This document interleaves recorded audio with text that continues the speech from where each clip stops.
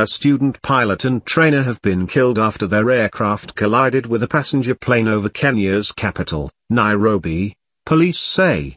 The aircraft, belonging to a flying school, then crashed in Nairobi National Park, killing the two people.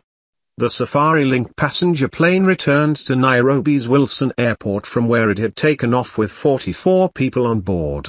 The 39 passengers and 5 crew members were all unharmed, the airline said. The aircraft, bound for Diani on Kenya's coast, had experienced a loud bang soon after takeoff, it said. The Cessna plane operated by 99's flying school crashed in the game park about 10 kilometers from the airport.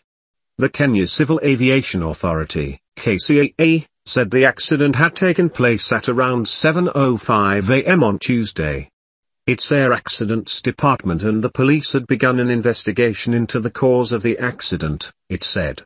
Wilson Airport is a small but very busy airport in the capital that mostly serves domestic flights. There have been a number of accidents over the years involving small aircraft from the airport.